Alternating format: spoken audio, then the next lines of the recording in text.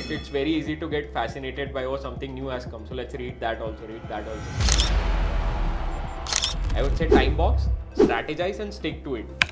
Probably played the most important role in what I am today.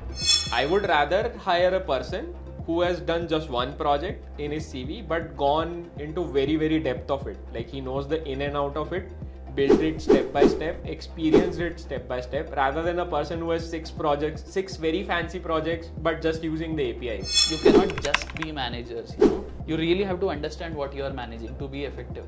And that's what I lacked in my first job. Unless you understand, like, how can you build cutting edge technology? And I think that's with everyone who is successful. People are not just successful with doing fancy talks and, you know, high level understanding of things. When you really do the grunt work is when you really understand and you become an expert in that. Over the years and being close to data, I would say, it has built an intuition in general that this is how any problem where data is involved, AI is involved, has to be structured.